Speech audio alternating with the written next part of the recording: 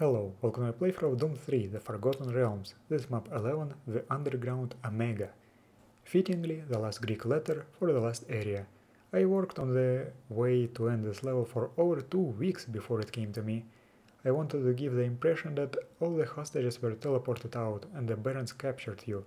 I think this setup works rather well. Okay. Huh.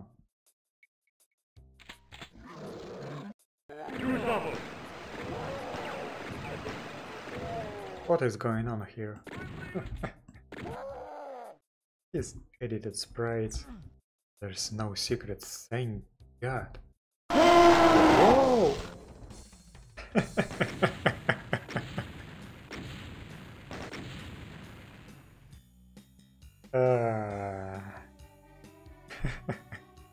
I see.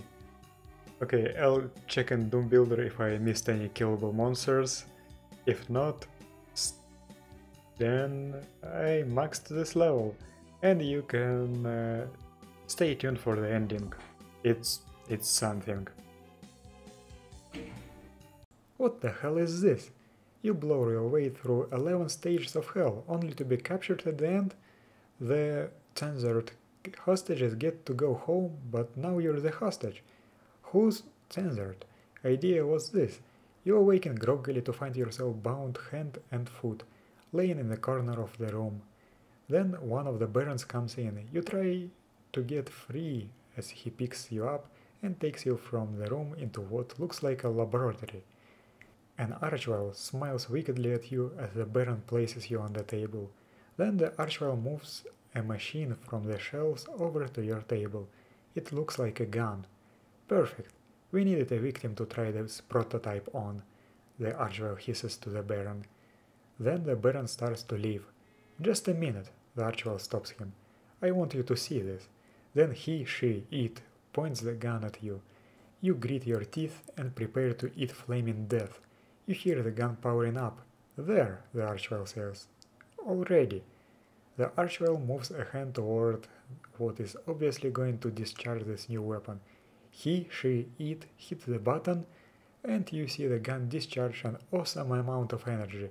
The resulting light is so bright that you cannot see for several minutes afterward, and you hear nothing either. As your vision returns, you realize that you're not dead. In fact, it seems that nothing has happened. The Archwell's expression seems to be puzzled. By this time, you have worked the knife you always hide in your sleeve loose and cut the cords that bound you.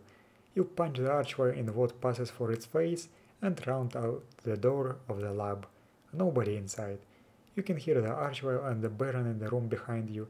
They start pounding on the door and you realize that you inadvertently locked it behind you. What luck!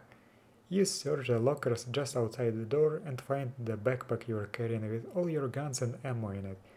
Then you look up and notice that the ceiling seems to be getting farther away, so do the walls. That censored Archwell's ray gun is making you shrink. You round the corner and see several imps standing around the cooler drinking and talking. Then you notice that they are shrinking too. The Archwell's gun must have backfired and is shrinking everyone. That's good, because you can't imagine how you would kill anyone who was normal size if you're shrunk too far.